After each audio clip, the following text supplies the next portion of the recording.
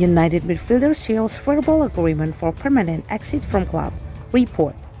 Andreas Pereira has come to a verbal agreement with Flamengo to extend his current loan to a permanent deal, according to Bolavip. The Brazilian international moved to Flamengo last summer on a year-long loan deal. Having an impressive spell in Brazil, Pereira notched 5 goals and 25 appearances for Flamengo, including wonder-goal free kicks against Juventude. Bolavip reports that Flamengo already have talks in progress and are moving forward to keep Andreas Pereira permanently.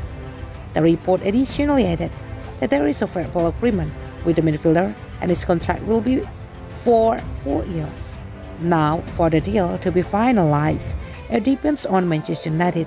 Yes, after multiple loan spells during his time with Manchester United, Pereira spoke last month of his wish to remain in Brazil. The midfielder said to ESPN, "My desire has always been to stay here at Flamengo, and now we are going to do everything. With personal terms already agreed, the deal now rests on Manchester United's demand for transfer fee." A £20 million purchase option was included in the loan deal, but the figure is believed to be too high for Flamengo. As a result, United will have to settle for a much lower fee.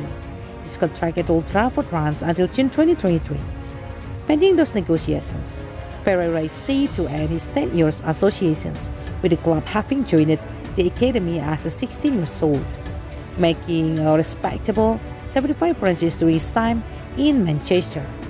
Pereira struggled to make the final step up to solidify his role in the squad, something he will hope to achieve in Brazil.